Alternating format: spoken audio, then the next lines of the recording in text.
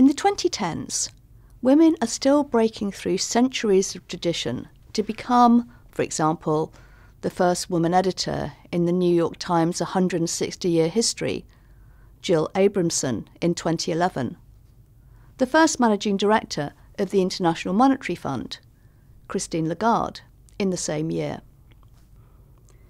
These breakthroughs are mostly described by news media in positive terms.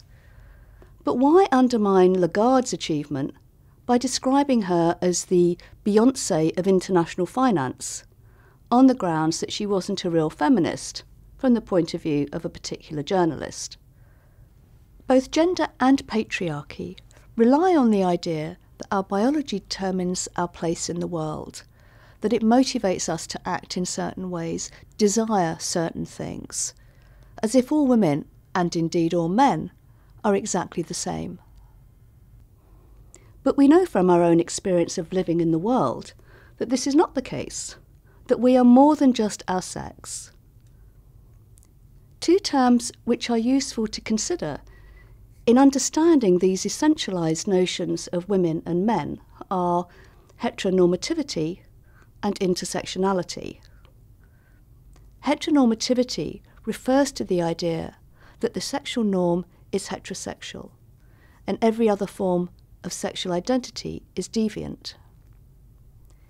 Intersectionality, on the other hand, argues that we need to understand how all our attributes, including ethnicity, class, age, geography, and sexuality, need to be considered as influencing how both we think of ourselves, but also, crucially, our life chances.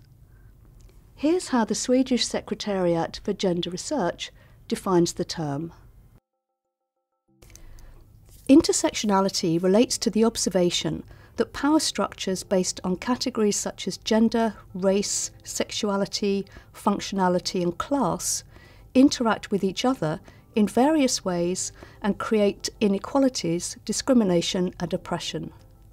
One single power structure cannot be understood in isolation from other power structures. The term was coined in a discussion on how social movements tend to not recognise the conditions for people who fall between the categories. One example is how both a white feminist movement and a black anti-racist movement risk missing the conditions faced in particular by racialised women.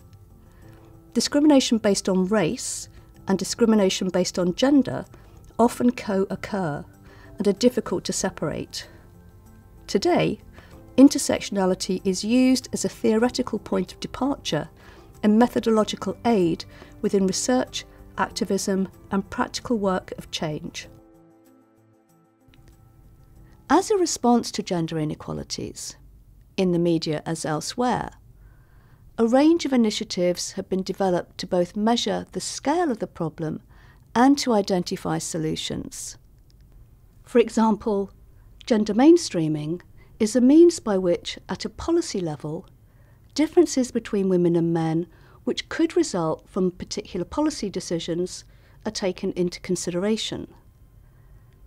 Here's AGE's definition of the term. Gender mainstreaming is the reorganisation, improvement, development and evaluation of policy processes so that a gender equality perspective is incorporated into all policies at all levels and at all stages by the actors involved in policy making. Mainstreaming a gender perspective is the process of assessing the implications for women and men of any planned action, including legislation, policies or programmes in all areas and at all levels.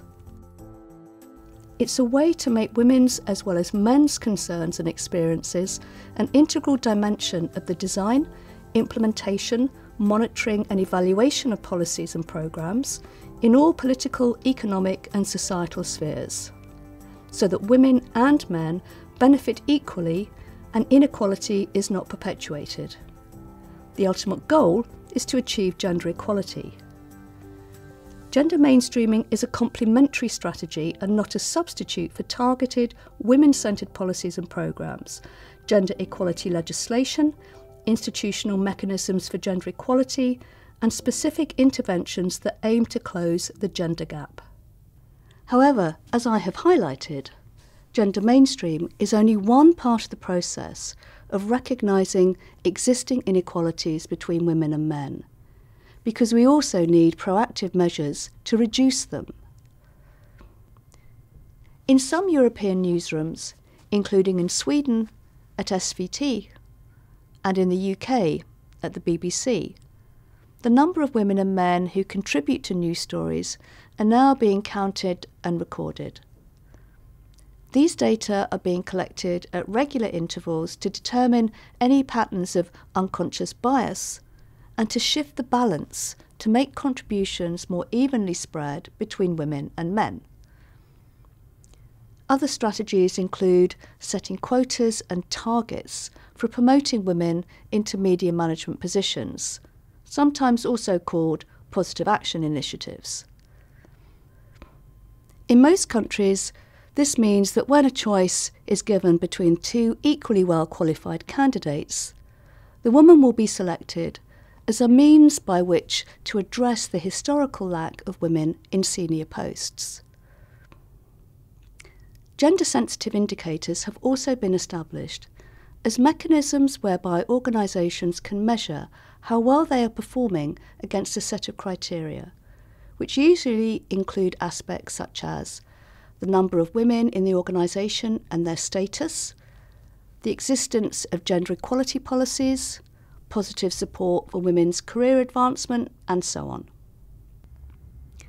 Within a media context, UNESCO have devised a set of gender-sensitive indicators for media, GSIM, which seek to enable media organisations to make gender issues transparent, encouraging them to look inward at their own operations and practices, and to provide a tool for assessment, goal setting, and monitoring progress.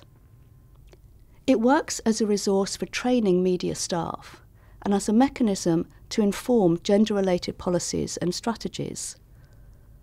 Although focused on the media, the GSIM could be used across many sectors. So far, I've mainly talked about the problem of gendered language and institutional responses. However, the rise of digital media has enabled citizens and women's organisations to challenge gender-based language and reporting strategies which gloss over or underplay the ways in which women's lives and experiences are given less value than those of men. Such initiatives are particularly noticeable when it comes to the reporting of violence against women, both offline and online. Consider some of the popular terms which are used to describe online acts such as cyberbullying, trolling, harassment, revenge porn, and stalking. None of these terms include the words violence or abuse, which is what they actually are. And using the term bullying in particular serves to diminish the seriousness of such actions on an adult. Why are these acts of violence not described as such? In the same way, using the term revenge porn to describe the circulation of sexual images without the consent of the person featured, almost exclusively a woman, suggests that she has done something which excuses or even justifies such a vengeful response, and can thus be seen as a variation on victim blaming. These kinds of reporting strategies serve to undermine both the acts themselves, but also the impact on the person who's targeted. In response to such misnaming, a number of alternative terms have been suggested, including cyber exploitation, cyber harassment, cyber stalking, and the catch-all cyber sexism. In addition, and not exclusive to reporting violence against women in the online world, many feminists and some journalists now routinely use a survivor narrative to describe an individual who experiences violence but is not killed by her attacker. changing the language from victim to survivor gives dignity to the survivor and focuses on her agency and resilience without downplaying the seriousness of the crime.